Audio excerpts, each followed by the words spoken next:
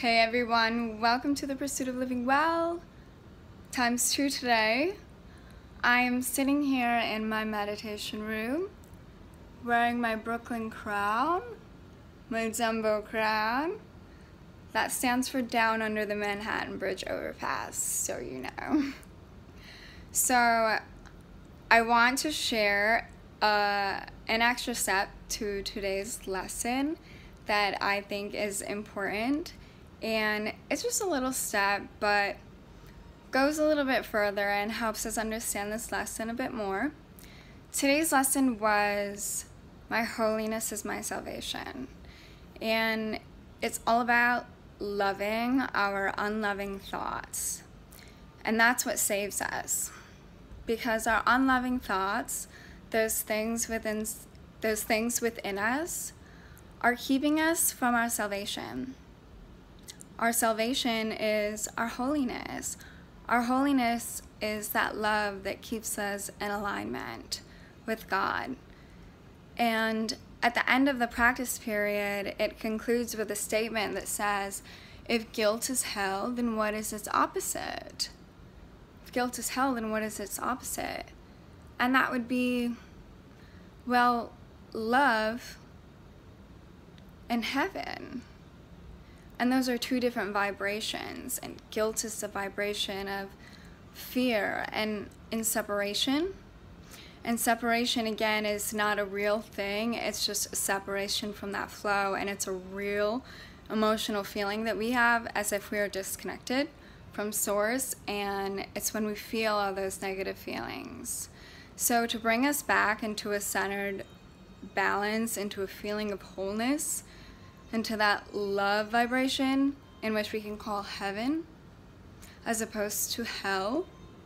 Hell is all those negative vibrations, and heaven is all those love vibrations. And so when we love all of our unloving thoughts, which is sometimes hard to do, and when we bless our unloving thoughts, which may be even harder to do, it doesn't necessarily mean allow those unloving situations and people back into our lives.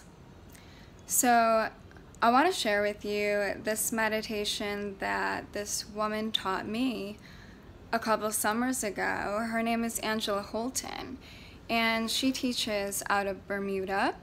Her practice is called Love Sanctuary. And she taught me this really great meditation, and it's about walking through this door. Through the door is this long corridor of all these other doors on each side of the corridor. And on each side of those doors are doors we want to open and doors we want to close. Situations and people that we can choose to keep open and we can choose to keep closed. And so as we walk very consciously down this corridor, we can think about those unloving thoughts and situations that were brought up today during the practice periods, and we could choose to either keep those open or we can choose to close them. And if we want to keep them open, we can reframe our mindset about the situation. And by giving it love, as we did earlier, maybe we can find a new approach to how we handle or communicate with that person or situation. And if we want to keep it closed, then we are giving ourselves a message to have some boundaries when it comes to it, or to not give as much attention when it comes to it, or to just protect our own energy around that person. We have this sphere around us, this aura, this magnetic aura that attracts. I don't know if you've ever tried Kundalini yoga, but there's a whole science about the human aura. It extends out about 9 feet outside of us. And in that 9 feet range, we attract and we collect the energy of others. So we can choose to be very conscious of what we allow within 9 feet of our energy. And sometimes that's hard when we live in an inner city, or when we're in close proximity of others, when we're in close spaces. But when we're observant and we're just calm, collected, and centered, we can send out this vibration to our aura to just send these vibes away.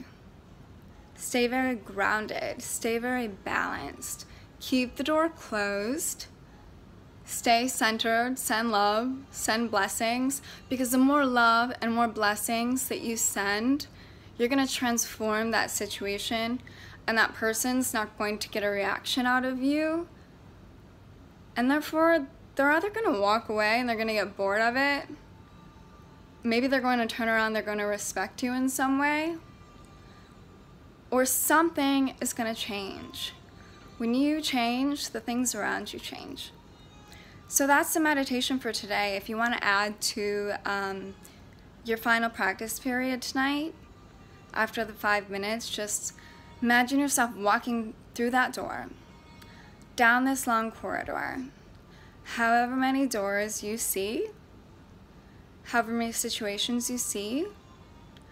Look both ways. What do you see there? Do you want to keep it open? Do you want to keep it closed? And close the door. Consciously close the door. Look the other way. Do you want to keep it open? Do you want to keep it closed? Do you want to keep it open a little? Do you want to keep it wide open? Whatever. The choice is yours. But the purpose here is to be in control of your life. Have boundaries.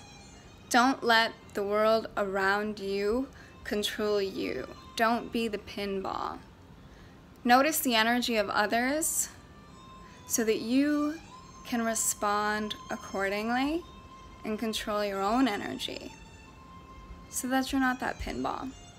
It's a beautiful meditation, and I want to thank you, Angela, and Love Sanctuary. I remember doing this meditation when I was on the beach in Lake Michigan.